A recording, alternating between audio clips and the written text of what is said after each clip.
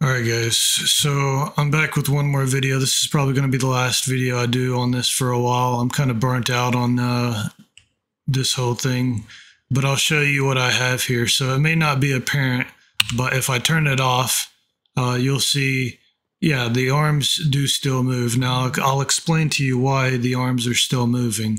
So whenever I'm in the relaxed state right here, I'm actually I'm creating a dynamic additive and applying it only on the upper body, but I'm excluding the arms. So the spine, the clavicles, the neck, and the head are included in that dynamic additive overlay of the locomotion onto this pose, which is why it gives the illusion that the arms are moving back and forth. And the reason why is because the shoulders are moving back and forth on the locomotion animation during the running, and I'm carrying that over to the shoulders on this pose. However, the upper arm, the lower arm, and the hand are unaffected.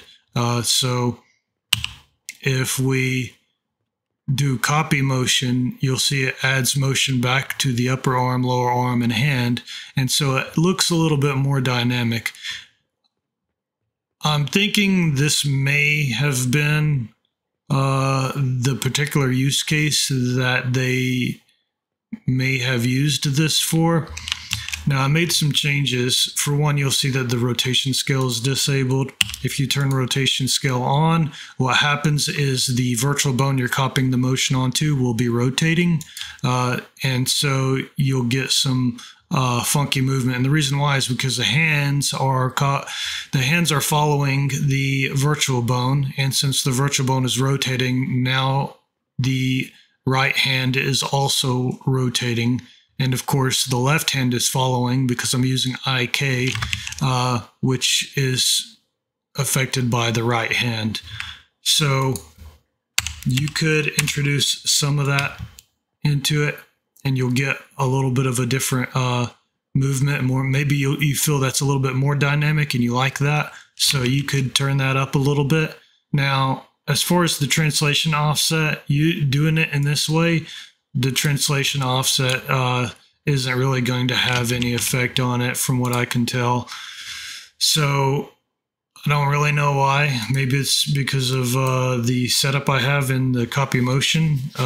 Like I said, I don't really understand what's going on in here, guys, as far as that, what they're doing on the back end. I am not very sure about. So I can tell you, though, that basically what's happening is, well, I had it set up as the L pose for both the component space and base pose reference. That was an oversight on my part.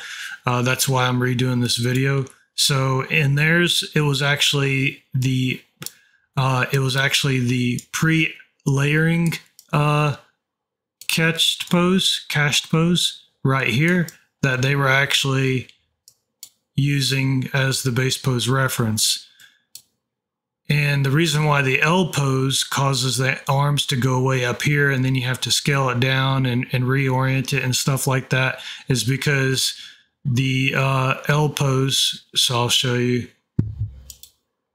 So for example, in this situation, the L pose is right here and the N pose is back here. And so when we're copying from one space to another, the dynamic additives get calculated based off of the copy space right here. From my understanding, this is how it works. So whenever you assign a copy space, say spine 5, this is spine 5 bone, and this is spine 5 bone on this guy. And so the hands are way down here on this one, but they're way up here on this other one. And so you can ignore the fact that the spine is farther forward and rotated at an angle because it's not going to translate like that. It's going to translate based off of the orientation of the bone. So if this is forward and this is forward, then Yeah, I'm not going to go into it. It's going to be confusing for a lot of people. But basically, the fact that the arms are way out here instead of way down here on this one is the reason why they end up way up here whenever we copy it over to this one, because it's basically getting where this one is right here, and then it's applying that difference to it again, which puts it way up here. So the reason why it doesn't do that with the motion matching pose is because the motion matching pose has the arms in a similar position. And so this is a neutral pose, and this hand is going to be passing in and out, back and forth from where that neutral pose is during the motion. And it's hard to tell because of the blur, but if I do a slow-mo, say 0.2, then you'll be able to see it a lot clearer. And so if you just consider the offset of that during offset of that red from the green during the or from the spine orientation itself, then it's not actually a lot of movement, and it's happening locally. So whenever we apply that offset locally, it'll apply it from where it is right here. And if we come in here and we scale this value down, then that amount of offset that's applied is lessened to a usable extent. So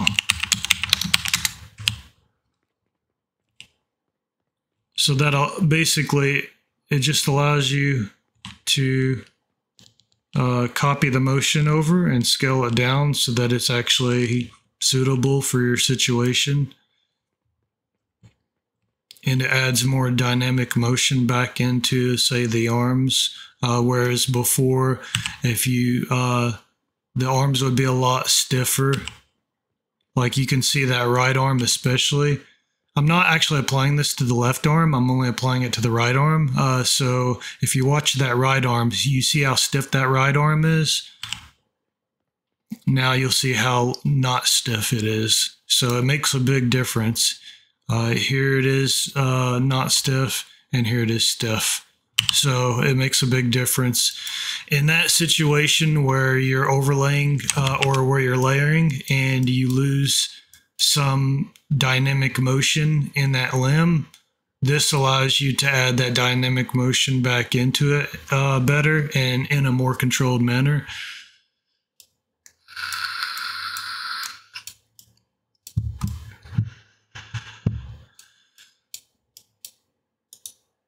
So yeah, I believe that's basically how they were using it, but I may still be wrong. I don't completely know, but I will, if you go and re-download that project, you'll have this updated version. I'm going to go ahead and leave this here, and I'll probably put a little note here. I don't know, maybe I won't put a note there, but yeah, you're not supposed to use that one right there because of the fact, just because of the way it gets applied additively. It affects it in a negative way whenever you're using it as an additive.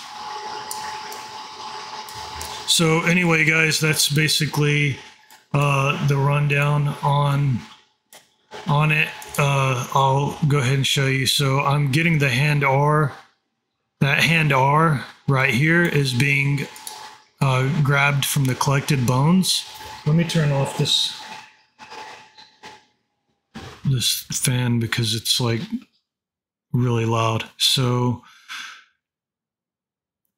I'm actually not using that anymore. I'm just using the hand R. So I was experimenting with the spine bone, and I realized something. If the bone is included in this collected bones list, and that's your source bone, then it actually acts differently. For example, if I exclude this from the collected bones, then the translation offset will start working. I don't know why that is. I think it's weird. But if I do include it, then I get better results, I think.